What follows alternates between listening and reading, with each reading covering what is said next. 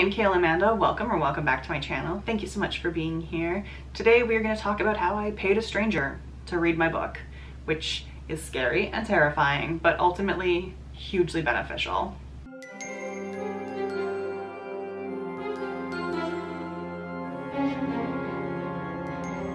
There's something about getting an unbiased opinion from just a genuine reader that I really wanted. I wanted to know what like a normal reader would think of my book.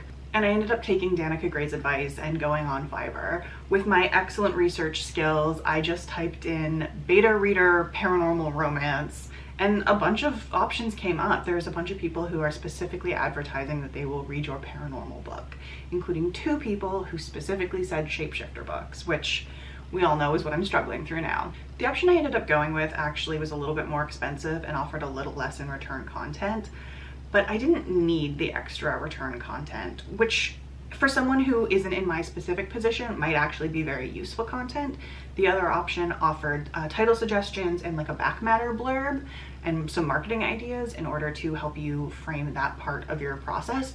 But since I'm not doing that part of the process, it wasn't important to me to get those things. What I really wanted was someone who loved my genre and would know what a normal reader, someone who is not invested in me, would think about my book.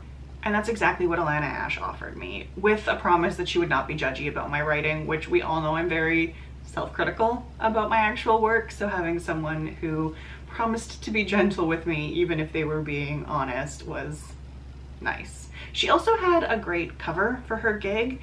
Much like a novel cover, it was eye-catching and compelling. It was very in line with what paranormal romances do for actual covers, so I think that that helped draw me in and make me feel like she knew my genre really well. It wasn't just like a wolf or just text or a picture of herself. The first roadblock was length. Her largest gig was for a 50,000 word novel and my project was 95,000 words. It was actually 94,875, but I'm just gonna call it 95,000 because that's easier. I have no idea how it managed to get that big that quickly. Like I've said before, I felt like it was 60,000 words last time I checked, but I split it up to work on it in separate documents for Act 1, 2A, 2B, and 3. So I think it was very easy for me to just like inch up in word count as I was sort of thinking about it in these separate parts. And none of them had that big a word count, so I didn't think about the whole having a big word count. And I ended up having to message her and ask her specifically if she would be willing to take on a project that was that huge. I mean, 95,000 words is a ton, especially if they're shitty words and you have to give like thoughtful, cogent feedback that's helpful and like insightful, not just, oh, it was cool or whatever. So I reached out to her and she was more than willing to take on my project, even though it was massive. We talked about a price and turnaround time, and honestly, I think both were really reasonable. Her total turnaround time was only 3 days for 95,000 words, and that is with giving me feedback that was helpful, thoughtful, and insightful. All the fulls. She was like really clear and concise and had really helpful feedback on structure and theme and characters, which have proved instrumental in me moving forward and making additional adjustments to revise it all over again. She was also very available to me for about a week afterwards as I sort of processed her feedback and went through everything she had to say. There was things that I wanted more clarification on or didn't quite understand what she was getting at, and she was compassionate and kind and helpful, and I just thought her bedside manner was great. Getting a stranger to read your book can feel really scary, and getting negative feedback on your book can be really scary. I've got some experience with getting negative feedback on my creative work from obviously creative writing classes in college. There's definitely that aspect of letting people who don't necessarily give a shit about you say bad things about your work.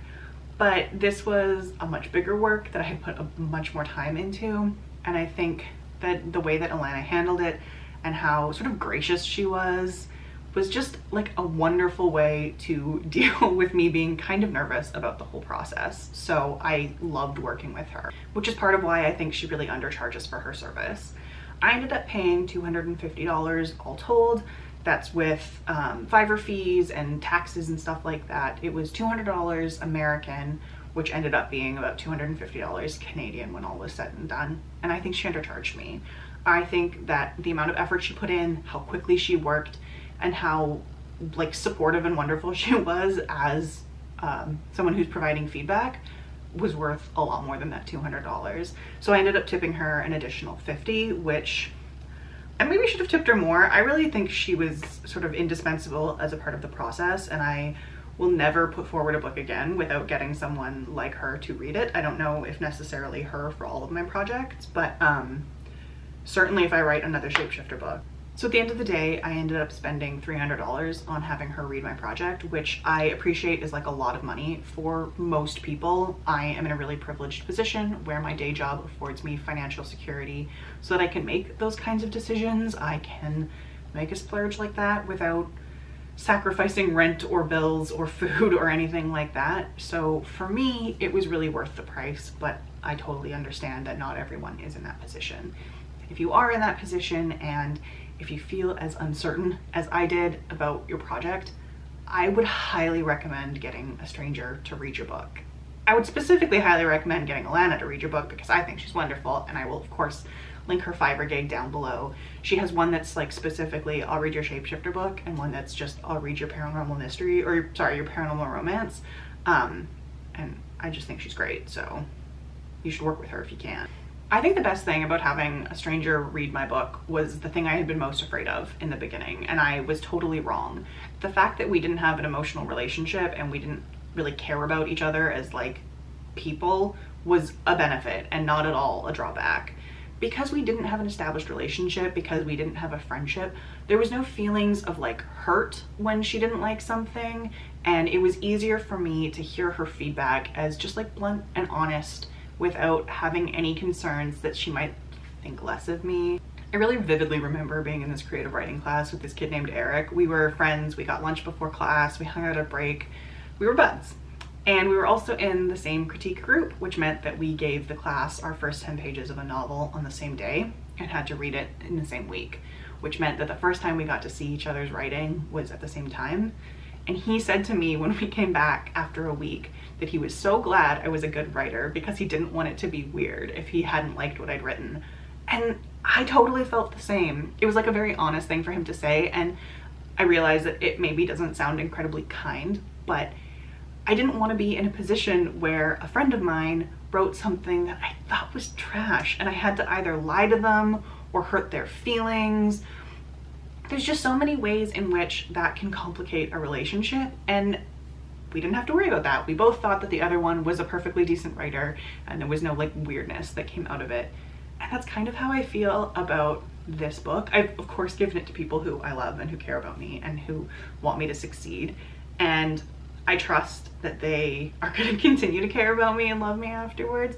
But there is a part of me, however irrational, that thinks they might think less of me because of what I've written, or they might think less of me because of how rough it is. And that's scary, even if I know it's irrational.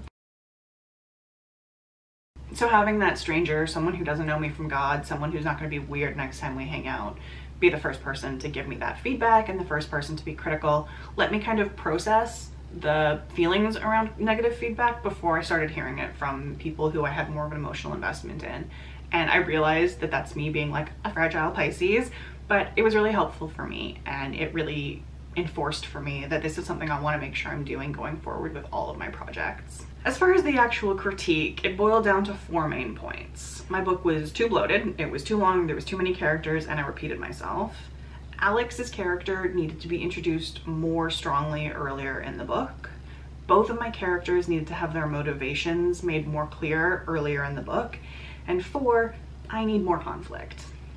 In case you're wondering, yes, I am having a panic attack about that. I'm not sure exactly how I'm going to fix all of these problems yet. And this is part of why it's good to have a stranger read my book. It's easier for her to kill my darlings than someone who has emotionally been with me for the whole process of writing this and who might be more cautious of my feelings or cautious of the time and effort that I put into it. It's easier for her to be cutthroat. She said that 1 and 3 were the most pressing. It's too bloated and my motivations need to be made clearer, which I completely agree with her on.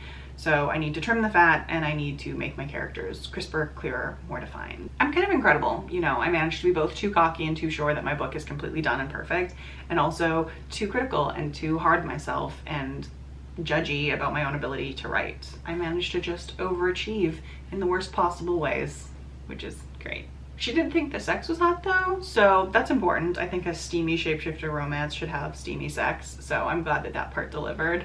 It's one of the things that fanfiction served me very well on. I think technically what she did for me would be called an alpha reader.